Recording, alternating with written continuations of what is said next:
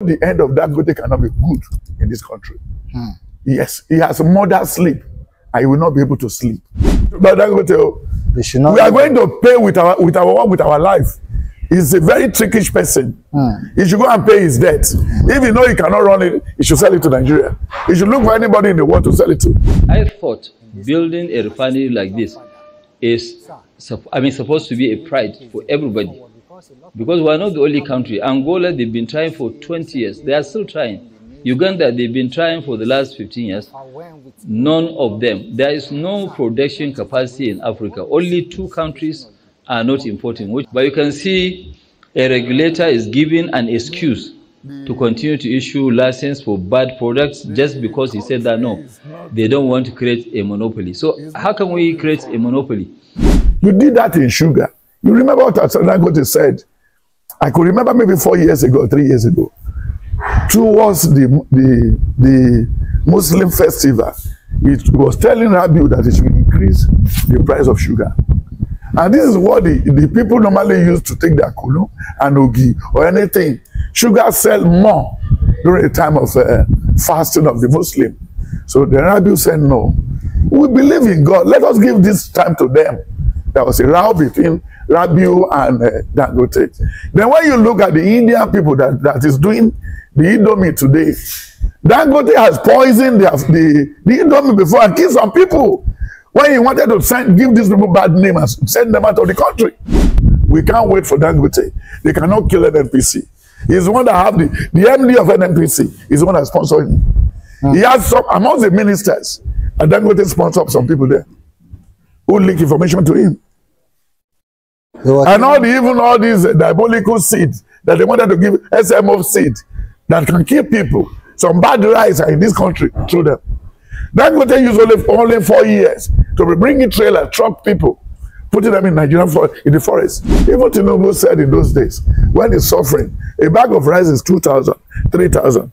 He asked us to come out and protest. Tinubu said so too. But why is he doing this to us now? We don't know. We don't know. He said an outsider crying more than what? The berries. Then when he was there, he said, I could be well moved as usual, I could pray. But prayer will move me. What is there? Now prayer is not moving him. The oil subsidy is still there. The subsidy is still there. God is the mediator. God is the father of Nigeria. God is the one operating in this country. Because if other country, all the money they stole in Nigeria, if they stole this type of money in America, America will be grounded. If the money they stole in Nigeria, if they stole that type of money in Britain, there will be nothing like Britain again. Anywhere you get to in this world, if you didn't meet Yoruba, you meet Igbo. You didn't meet Yoruba, you meet Igbo. These people have tried a lot. It's not about a joke. They have tried. But for somebody to be having a good brain, to be producing something substandard, fake, if you give him good money, he will produce original. That's what the Igbo people. They are so industrious. They are so good people. They want to work. Look at Igbo. Up to 1981, 81, 89. They are still doing their obioma. They have to work in a day. They have to bring money home. It's something like the Yoruba. But if the Hausa want to work that time, you see there are 2 gallon, garawa on their shoulder. What are they doing? They were Merua. You see the whole part? Merua. What are they doing? Fetching water for people. You get the point. So you see the difference between these 3 tribes. Yoruba, Hausa, and Igbo. We don't know where the other one came. Because it's only 3 babies we took away from the hospital. Now when we go to them, they say it's 4. That's Fulani. So what the Fulani want to do to us, we don't know. Now they are now hibernating in all our food, in all our forests. We take AK-47. Is it by force they want to be our member? You know when I was telling them the other day that, hey, watch out, Kano. Kwakwaso, watch out. Because Sanusi will buy Kwakwaso. All the money they sold from CBN and everything, he will manipulate it and come back to power. Listen now.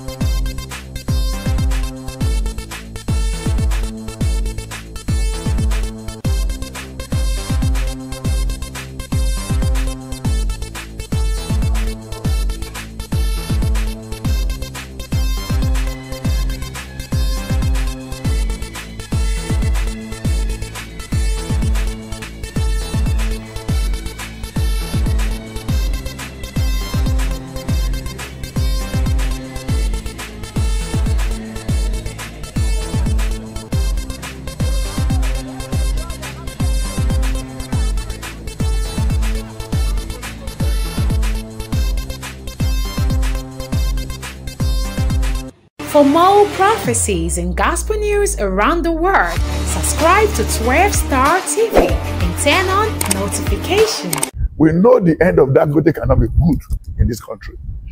Yes, he has murder sleep, and he will not be able to sleep. When the Idomi people came, the Indian people, you know, India has took over the whole Nigeria, the whole Africa, and Britain. India knows how to do business.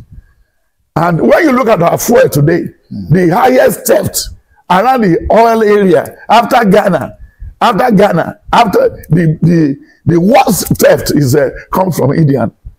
They are the Indian people. The Indian people and the British people. Do you remember we are full before? How can we take our fuel to Germany to refine? We come with the petrol and the rest we left all the whole thing there.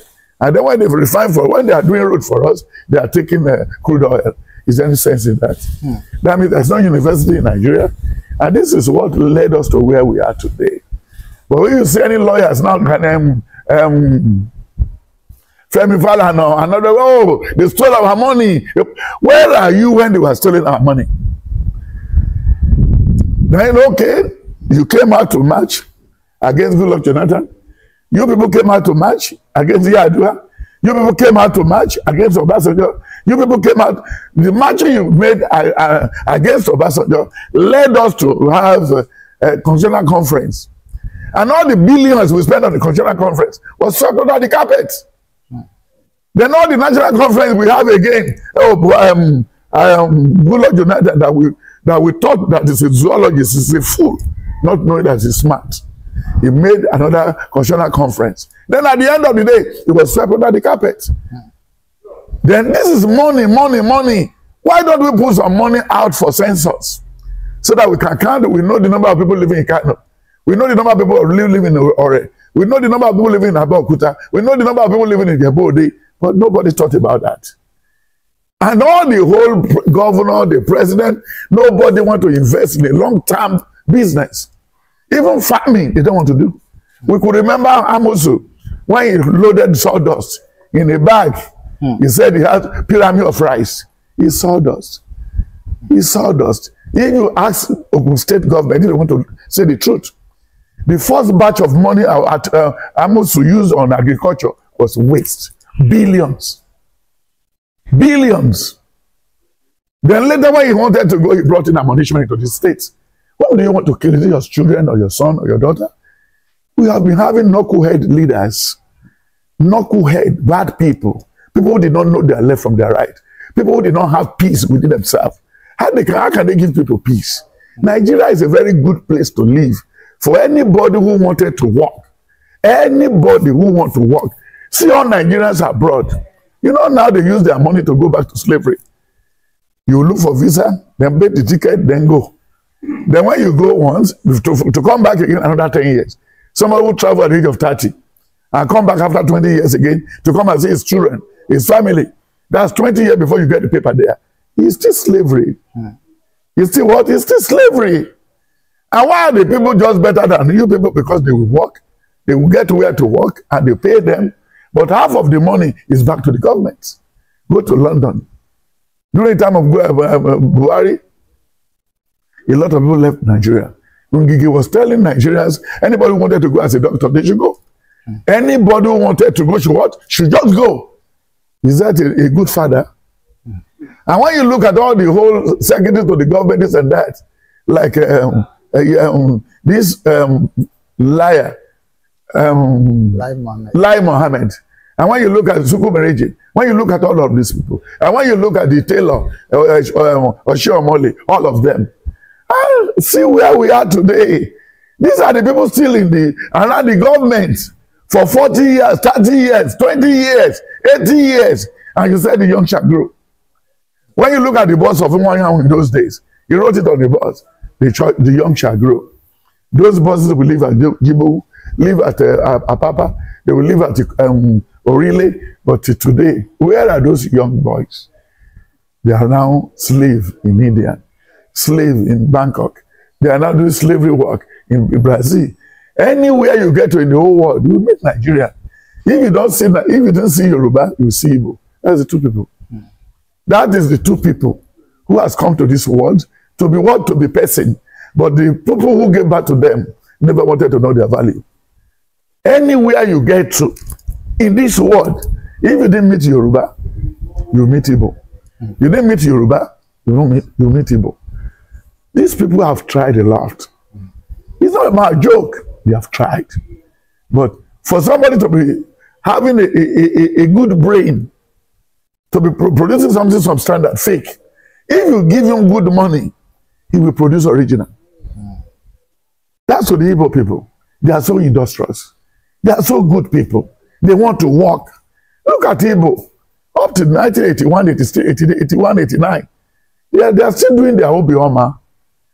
They have to work in a day. They have to bring money home. It's something like the Yoruba. But if the Hausa want to work that time, you see there are 2 garawa on their shoulder. What are they doing? They were Merua. You see the home part? Merua. What are they doing? Fetching water for people. You get the point. So you see the difference between these 3 tribes, Yoruba, Hausa, and Igbo. We don't know where the other one came because it's only 3 babies we took away from the hospital. Now when we go to them, they say it's 4. That's Fulani. So what the Fulani want to do to us, we don't know. Now they are now hibernating in all our food, in all our forests. We take it-47. Is it by force they want to be our member? Is it by force they want to be part of Nigeria? And everybody on the history prove it. I study history. They don't have a place in Nigeria. And Fulani has never have a place to live since they are nomadic people. But now they want to have a place in Ore. They want to have a place in Oyo. They want to have a place in Ijoga, really. So it's not normal. It will be difficult. It will be war. But God is so merciful to Nigeria. Everything that's supposed to make Nigeria blow, just like an egg or a bottle fell from the decking or the story building, but God is still bringing us together. God loves this country. God loves this country. Some people will go and bring, look at Ugburu, look at the Okaku, everything. What Oka said the other day, what he said the other day is still what we are still going to do. He said the Northern should come back. The Easterners should go. The Yoruba should go. We should sit down on the round table. If you now employ a soldier in Lagos, a soldier in Akure, a soldier in Abia, then you take them to Kaduna for training. Where they are, they can't speak Hausa. They cannot speak Fulani. Like you said, they should come under instructor of a Yoruba man who will train them and do everything. Look at Atilade, that young, vibrant pilot was killed. She was killed, nothing happened. Because it's a Fulani and the Fulani regime. They said it's a sharpshooter. He killed the Fulani too much. It was this and that and that. That lady was killed. That lady was killed. So when you look at it, the situation, the terrain we are, is not riot. It's to take a list and go to House of Rock. Let's cancel House of Assembly. 1. So all the money we made through that we are wasting through that, is a waste pipe. Then the House of Assembly, the Senate too, we should gather them when we need them. Awolowo did those things those days. Some people are teachers, but they still go to sit down in parliament with Awolowo and discuss how we're going to get granite, get everything, bringing cows the cows that we have that time. Not all these cows that the Fulani brought now. You get the point? The oceanography, the other thing, we have it in Yoruba area. We go where you learn about fishing, where you do fishing, and bring the fishing trailers and do everything. And even to the extent, we have the first television station, radio station ahead of France, when the articulate people are in articulate position. So that's the problem, my boy. So I beg the youth, how many mélòó ni gbogbo Yorùbá, mélòó ni gbogbo Igbo tó kù sí Nigeria, mélòó ni gbogbo àwa méjèèjì ká rore o. And because the pressure cannot remove the money on the seat, There is no any cabal that brought Obasanjo Tinubu there. No cabal. It's only God who said, once you give this man who did not know his left from right, that's prediction 2015. If you made this man to rule us, it's you that is coming to face the mess. And that's what happened to Tinubu tomorrow. Even Tinubu said in those days, when he's suffering, a bag of rice is 2,000, 3,000. He asked us to come out and protest. Tinubu said so too. But why is he doing this to us now? We don't know. We don't know. He said an outsider crying more than what? The berries. Then when he was there, he said, I could be well moved as usual, I could pray.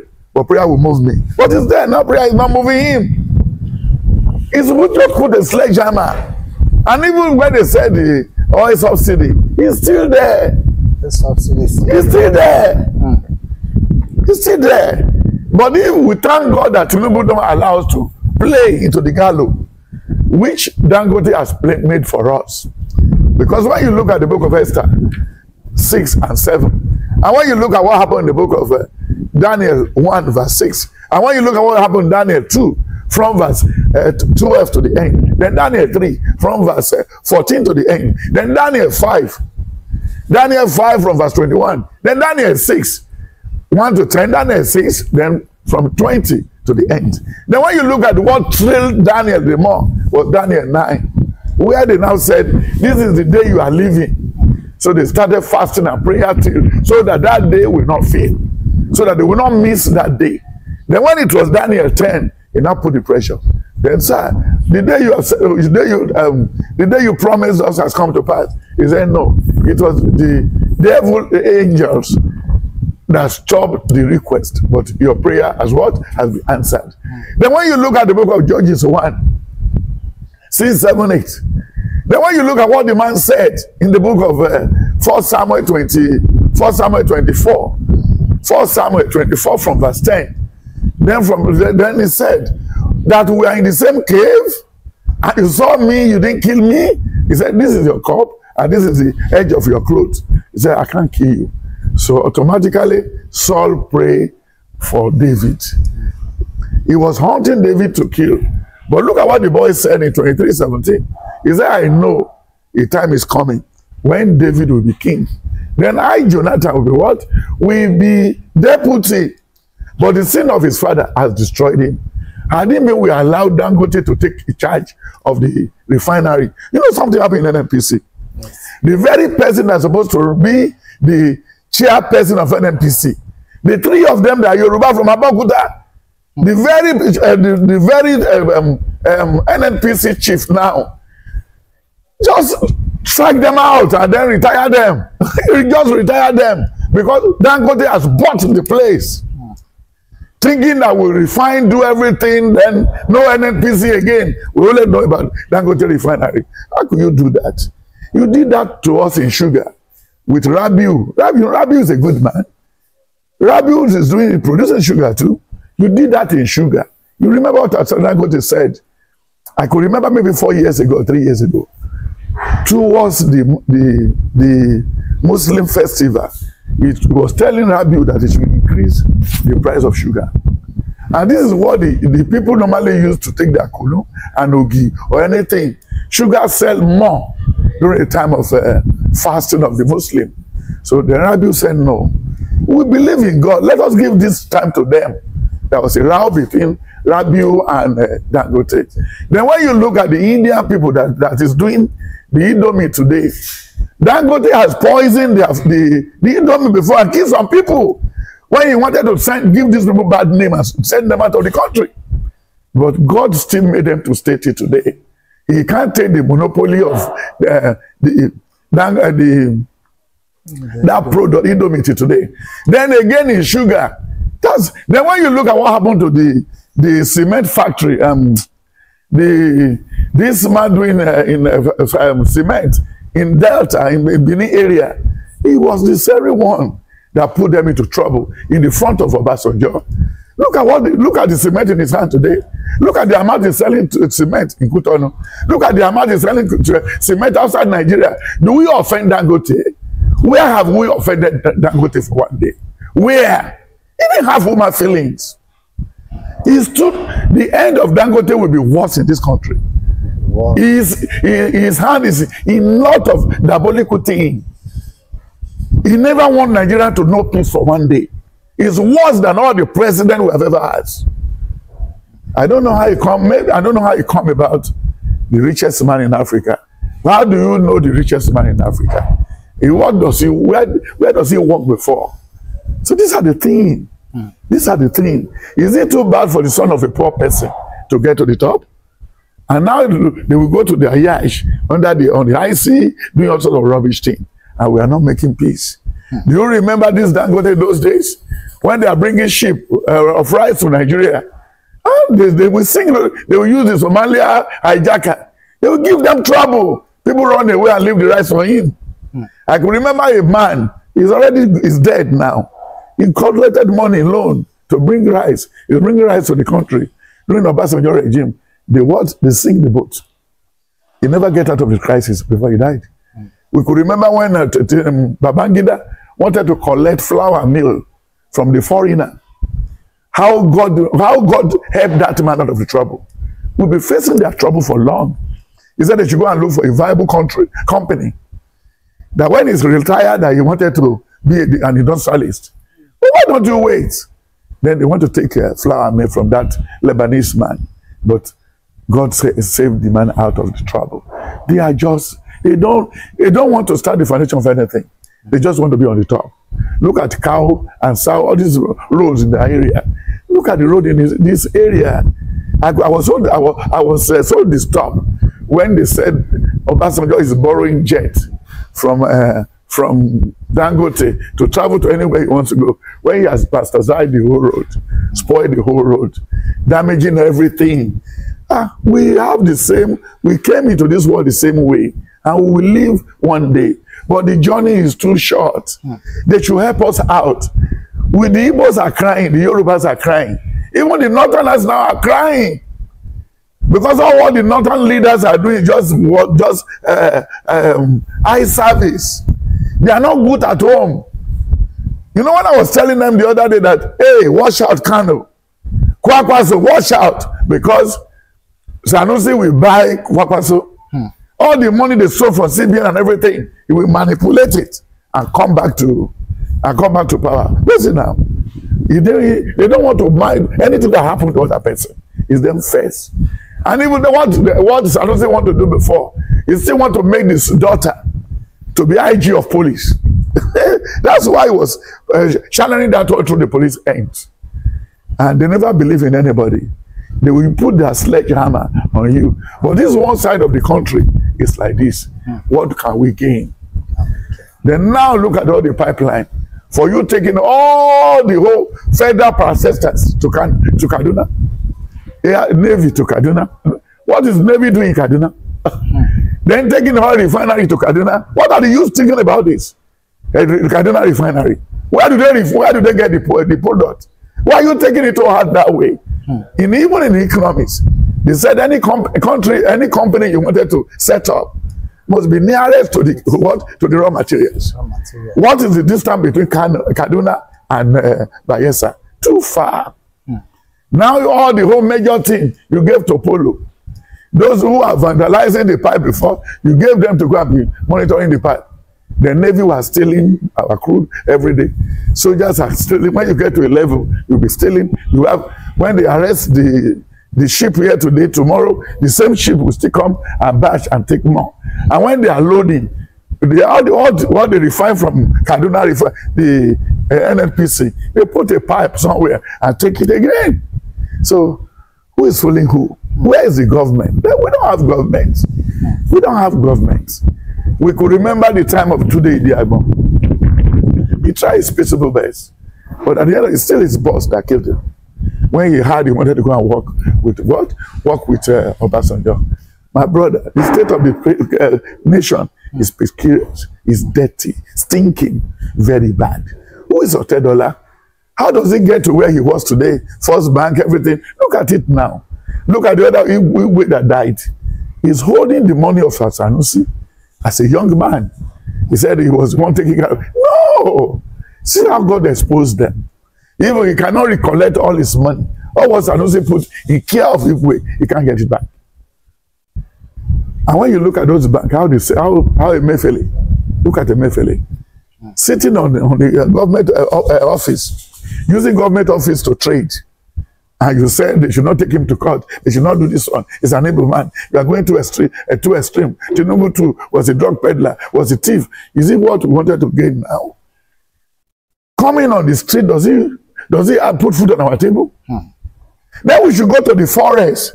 Let's put Kedenta and go to the forest and wipe out all the kidnappers who started kidnapping. It was Evans. Look at the boss boy they killing in Saul of recent now. It's all the Holy Boys. The Holy Boys. They're not supposed to have died now. It's frustration that pushed them to all those things. They are not bad people. Look at how they killed the brother of that actor the other day. When Buhari killed Owo. He killed Owo and Ojurongbe and all of them. But see what the Chief Justice of the Federation did, Malami. Look what he did. Or what he's told. Is it up to what Anini is told? No. They frustrate our people to behave abnormal. Go to Abeokuta. All the graveyard in Abeokuta has been shattered. People were looking for dead bones. Then go to mortuary in Ijebu of recent, 2 or 3 years ago. All the people inside the mortuary, they cut off their head. What do they do with their heads?